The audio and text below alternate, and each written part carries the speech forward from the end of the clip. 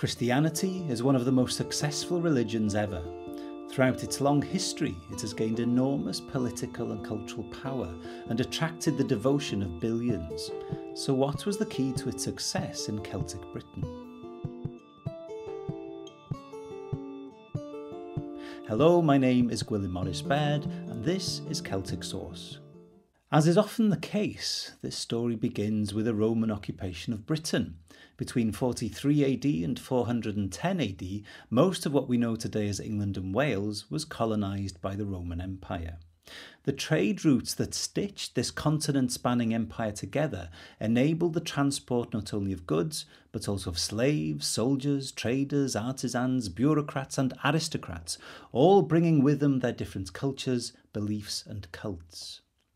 Even though the Celts of Iron Age Europe had quite extensive trade networks, it was the Romans who intensified the economy of Europe, centralising power in Rome and concentrating wealth and opulence on a scale never before seen in Europe.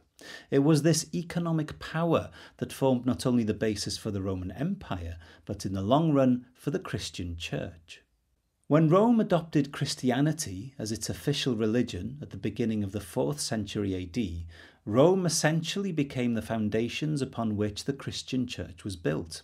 Long after the collapse of the Roman Empire, the Roman Church lived on as an international institution, firmly wedded to the politics, wealth and power of Europe. By the 4th century, Christianity was well established in Britain and had probably succeeded in converting many amongst the Romano-British nobility. The first Celtic saints in Britain were almost all drawn from the upper classes, the old tribal aristocracies of pre-Roman Britain. It's quite likely that in the territories controlled by this Christian upper class, Christianity would have become the default religion amongst their subjects. In these early centuries, the Church appeared to Christianise whole nations by converting their aristocracies. But top-down cultural change very rarely works unless it's also supported by a grassroots campaign. This is where the core beliefs of the Christian message came into play. Bonded labourers were obviously well aware of the advantages of joining the religion of their lords and masters. But Christianity also acknowledged the trials and tribulations of a peasant's life. It's not difficult to see why common folk found the new Christian myth an attractive proposition. One of its core messages is dignity in suffering, the very root of pride in a subjugated culture. And let's not also forget that Jesus' story portrays him as an advocate and defender of the poor, the weak and the excluded. Regardless of the Church's wealth and power, its charitable aims helped it gain favour with the lower classes. Another reason for the Church's success was its preparedness to directly insert itself into the religious life of the locals by taking over their shrines and holy places. Perhaps the clearest evidence for this is a letter written in 601 AD by Pope Gregory, in which he tells his missionaries to the Saxon pagans of Britain, "What I have, upon mature deliberation of the affair of the English, determined upon, is that the temples of the idols in those nations ought not to be destroyed, but let the idols that are in them be destroyed. Let holy water be made and sprinkled in the said temples, let altars be erected and relics placed. For if those temples are well built, it is requisite that they be converted from the worship of devils to the service of the true God, that the nation, seeing that their temples are not destroyed, may they more familiarly resort to the places to which they are accustomed." It's unclear how common this practice was in the Celtic kingdoms of early Britain, but there are signs of at least some churches being built on older pagan sites. A recent archaeological dig in Shropshire reveals what could be the oldest sacred site in Britain, still in use today. Just over 4,000 years ago, when the Egyptians were still building their pyramids, a Neolithic community living in the Shrewsbury area built themselves a stone circle and ceremonial walkway of wooden posts.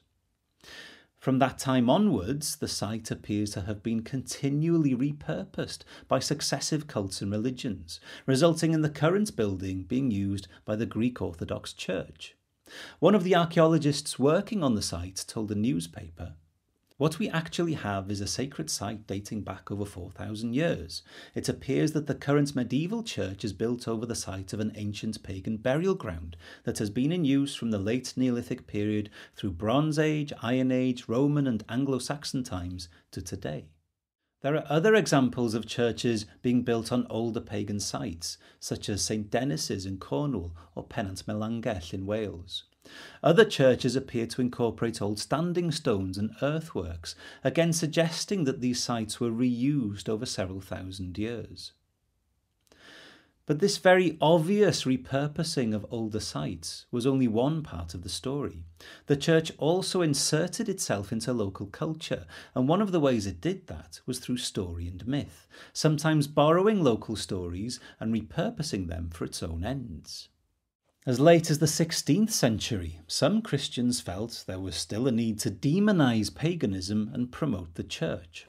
A good example of this is the medieval Cornish play Bewnans Cay, or The Life of Saint Key, written in Cornwall sometime in the 16th century.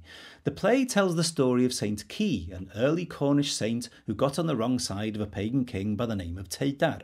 The first part of the play tells how the mean old pagan king is undermined by the saint, a miracle worker and man of the people. The need to paint ancient history in these terms suggests the conversion of the locals was by no means a done deal. As we'll discuss during the online course, the play presents the conflict between Christianity and paganism in a particular light, using the imagery of folk culture to communicate a very Christian message. You can download the sources I've used to make this video by visiting the website at celticsource.online or clicking on the link in the description below. Please like and share this video, and if you want to see more, subscribe and click the bell. Diolch yn fawr iawn.